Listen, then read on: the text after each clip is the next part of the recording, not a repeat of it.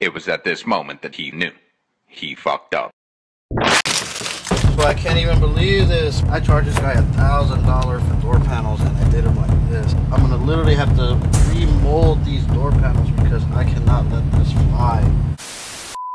Watch the previous video, I've seen that we went and metered the Silverado build, man. We got 412 E-Series Sundown subs on a TerraAmps MD5000.1. We got the blow through right there.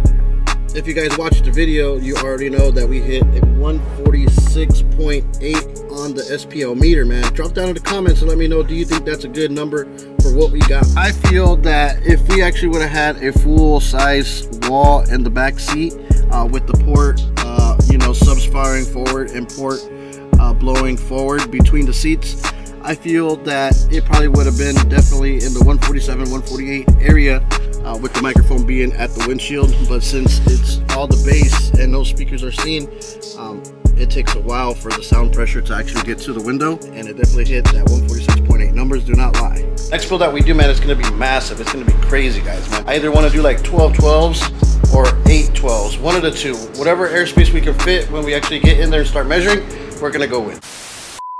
So we're finally, ooh, that's bad lighting. So we're finally back on the door panels, man. Let's check them out to see what they actually look like right now.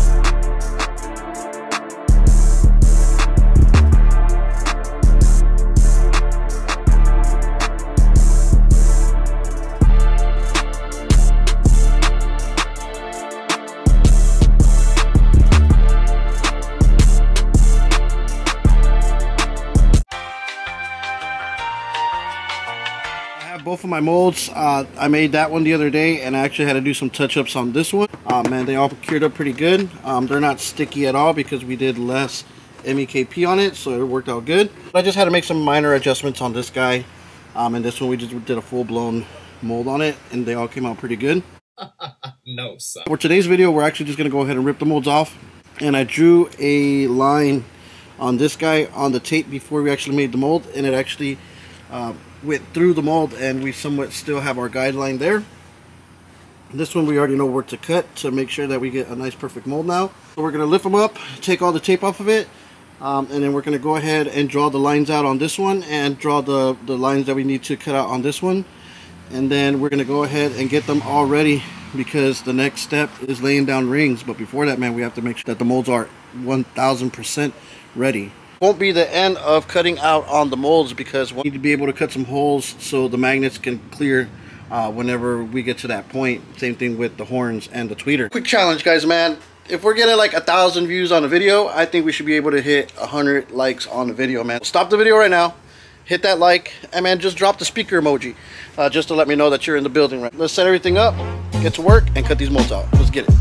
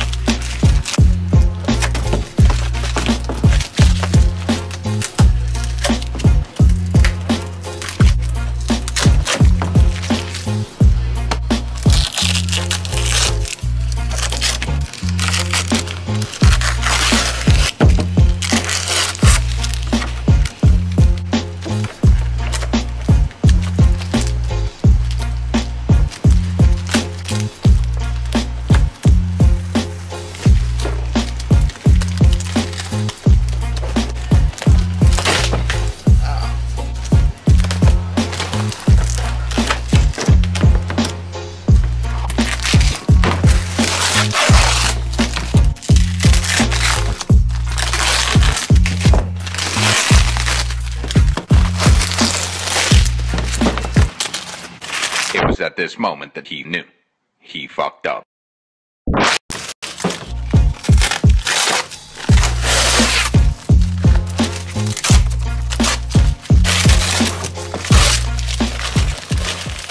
So what I'm about to show you right now is excellent behind the scene footage. If this is your first time fiberglassing and making a mold, this is a perfect example that a possibility that could happen. Boy, don't cut nothing out from the video, man. If there is a mess up, or something that doesn't go right, I'm gonna go ahead and show you, because if I ran into this problem, it's more than likely you guys are gonna run to this problem sooner or later. I don't care how good of a fiberglasser you are, how many times you have done it. things happen, there needs to be a solution to not let it happen. Obviously, one of the solutions that will probably be in the comments is make sure that you do layer by layer, yada yada yada. Okay, I get it. If this situation wouldn't have happened, I wouldn't have gave you guys an answer for you guys for this situation. As you can see, some of the fiberglass mat on the bottom layer didn't fully soak through and get some of the fiberglass resin on the actual mat when we were making our initial mold. Here is more than likely the first layer, but when I did this mold, I just laid all the pieces of mat on top of each other and just put fiberglass resin on top of it. I'm hoping that it would just soak all the way through, but obviously that wasn't the case. Me, myself, I learned my lesson not to do that again, but there's a solution for everything. I'm actually going to end up doing, I'm going to just keep going forward with what I got going on today. I really don't need to, you know, fiberglass resin it. I'm actually going to do it, but I'm going to go ahead and go through my whole thing and cut my mold out, make sure everything, the cuts and everything are nice and done.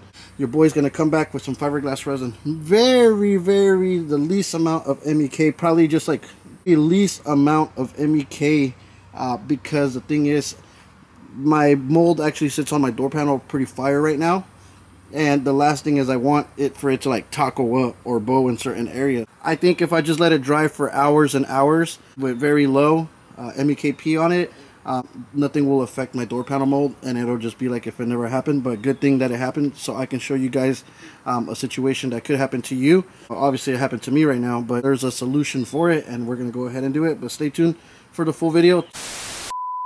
On a good note, it actually sits pretty good, I'm not even gonna lie to you. But just a little mishap with the fiberglass mat underneath it. I mean, it could get fixed, so I'm not really worried about it.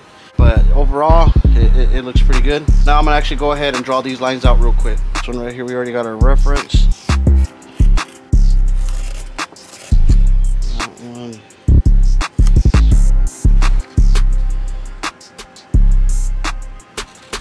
This specific door panel, it curves, so we have to make sure that we get good alignment. So we're just going to draw a quick line and cut some more if we got to, but we just need to make sure that we have enough to cover ourselves on the first one.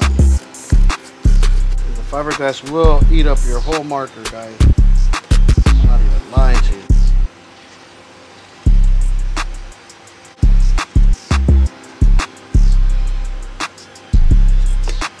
I actually think this one's going to be a lot better than the other one. And this is the one that's messed up.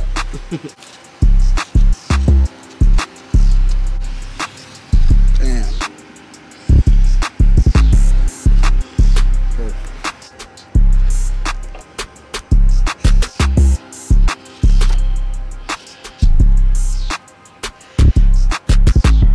There. Look how much of a gap we were missing right there. But man, we filled it in. We're gonna cut that just in case. Back and keep cutting it if we got to, but we got to make sure that we have enough so we can play with it. We want these door panels on that edge, guys.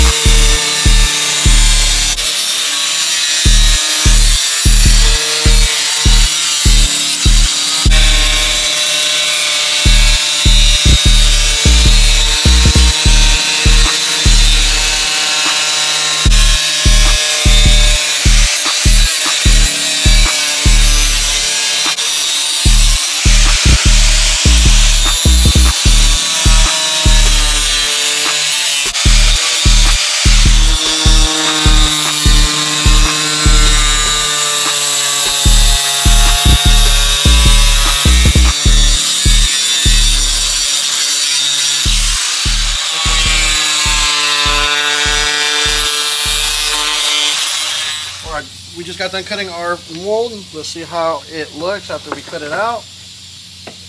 So right here in this area, man, your boy is actually very, very happy with it, man. Excellent, excellent. On this area right here, it actually overhangs a little bit, but that's actually better than we cutting it a little bit too short. So I'm actually going to come back and redraw the line from like starting from this point going all the way up here, because we do have a little bit of overhang, but you know, that's better than it being cut short. You just need to come back through a little bit, swoop it, and then this one will be fantastic. And you know, this is just some stuff we can just cut out. Other than that, man, this mold came out A1, guys. It is the one that doesn't soak through all the way, but we're gonna fix it here in a matter of minutes.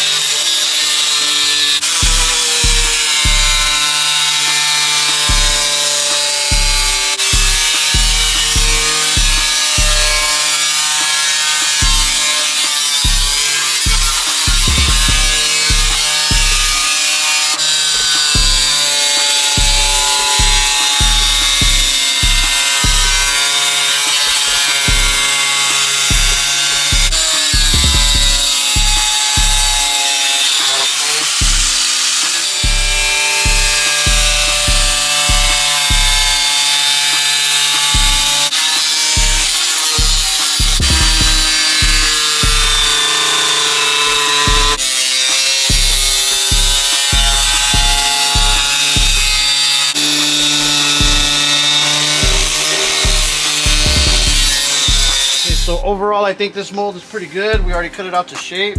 I just got to go ahead and DA the edges. It's going to be the last thing we do for today's project, is throw some fiberglass resin with the least amount of MEKP on the back of it, just to make this a little bit solid, because we don't want it to get it hard, like so it dries up within minutes, and then taking a chance it's going to taco up. We do not want it. Go ahead and make sure that it cures slowly. So now with my DA sander with some 36 grit on it, we're just going to smooth out the edges, and then I think the mold should be done. Subscribe to the channel, man, if you love these car audio videos. Man, I try to keep it as much as real as possible, because if you're doing it at your house and you run into any situations, man, there's always a solution for everything, rather than just giving up and starting all over. Try to fix it. If not, redo it.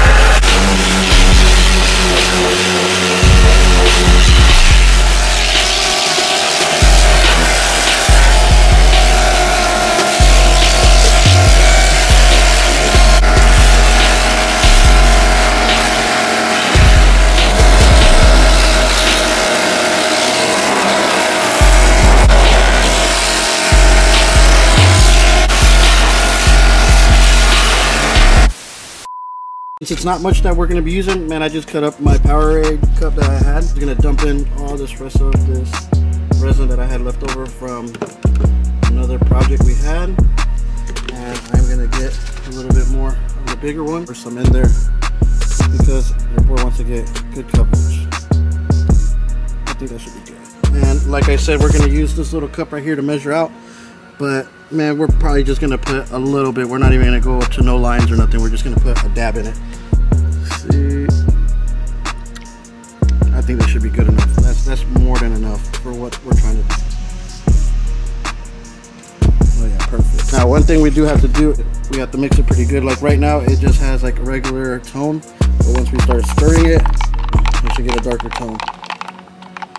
But even though we didn't put that much in it, we still got to mix it up good, because it is going to slow dry, not fast dry, slow dry. See how now it got more of like a darker tone? I let it sit for like 2 minutes, just so it could just hold pretty good, and now we can actually start getting it done.